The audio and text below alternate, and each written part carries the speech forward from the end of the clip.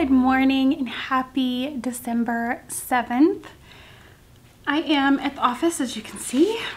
I got the kids off to school this morning. I did school drop-off this morning for both kids, and Eric did Dexter drop-off at the vet.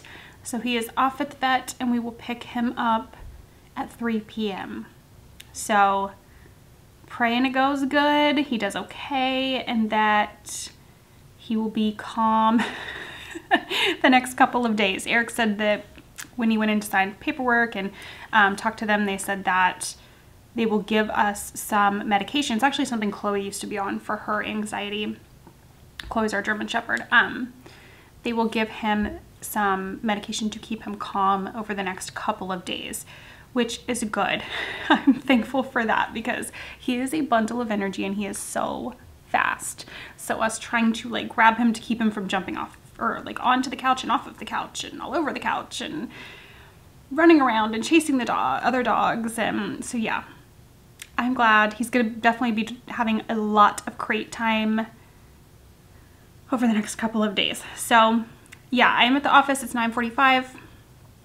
I've printed off a stack of orders here that I'm going to start working on. I will not get them all packaged up and out today, but I'm gonna start working on these. Right now I'm writing my little thank you notes on them that I like to do.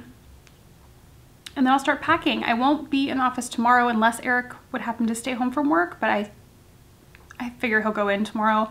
So I'll be home with the recovering pup and then I'll be back in the office Thursday and Friday to finish packing up all of these orders. There's still a lot of stuff left in the shop. Homespun House did sell out. That's something I've had so many emails and things about.